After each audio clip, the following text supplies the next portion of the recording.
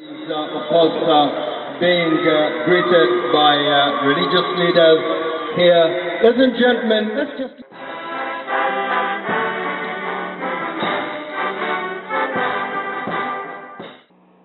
We pray for our President Yoweri Kaguta Museveni, his cabinet, parliament, judiciary, defense, and other organs of government that keep and maintain peace for people's lives and properties. Choose you to be our God. If we have strayed from this resolve in the past years, in the last 53 years, we repent and return to you as our God.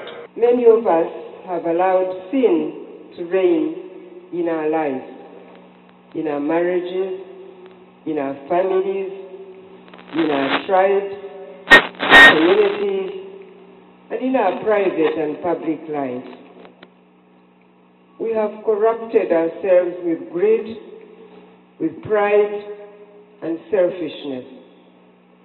We have allowed many other vices to pervade the moral fabric of this beautiful nation that you gave us. Give him the glory, great things. Praise the Lord.